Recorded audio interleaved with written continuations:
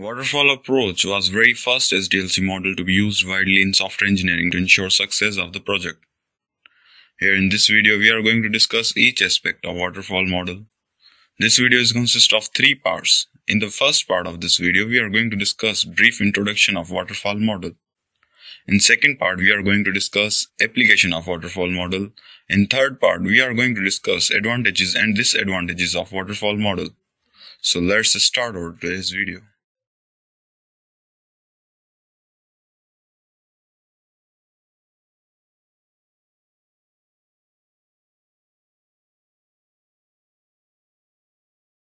In this video, we are going to discuss in detail the Waterfall model.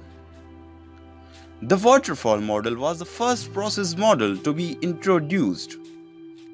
It is also referred as to a linear sequential life cycle model. It is very simple to understand and use. In a waterfall model, each phase must be completed before the next phase can be begin, and there is no overlapping in the phases. The waterfall model illustrates the software development process in a linear sequential flow. This means that any phase in the development process begins only if the previous phase is complete. In this waterfall model, the phases do not overlap. The waterfall approach. The whole process of software development is divided into separate phases. In this waterfall model, typically the outcome of one phase acts as the input for the next phase sequentially. The sequential phases in waterfall models are requirement gathering and analysis, system design, implementation, integration and testing, deployment of system, and then maintenance. These all phases are as same as we are discussed earlier in our software development lifecycle video. All these phases are cascaded to each other, in which progress is seen as flowing steadily downwards, like a waterfall. Through the phases, the next phase is started only after defined set of goals are achieved for the previous phase and it is signed off. So the name waterfall model. In this model, phases do not overlap.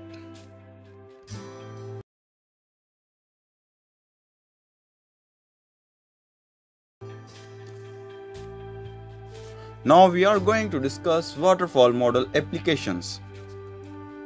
Every software developed is different and requires a suitable SDLC approach to be followed based on the internal and external factors.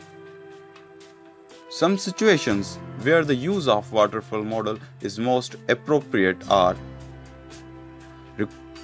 the first one is the requirements are very well documented, clear and fixed. The second applications is where we use waterfall, product definition is suitable. Technology is understood and is not dynamic. There are no ambiguous requirements.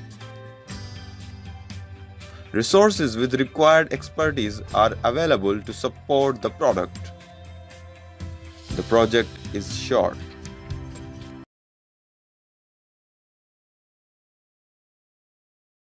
In this video, we are going to discuss the advantage and disadvantage of waterfall model. The waterfall model is the earliest approach that was used for software development.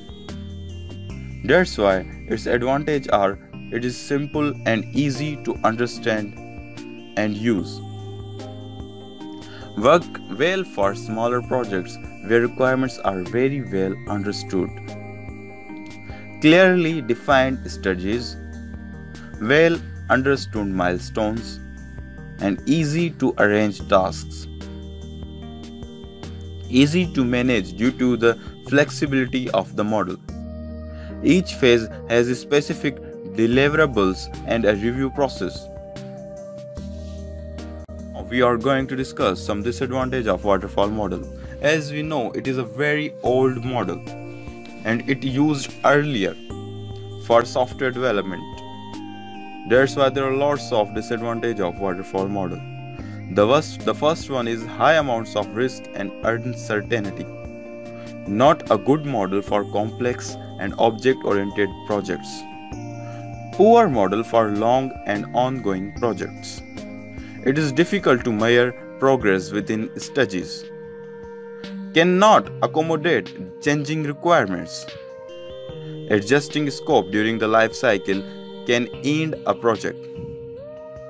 Integration is done as a big bang at the very end, which doesn't allow identifying any technological or business bottleneck or changes early. These all are the disadvantages of waterfall model.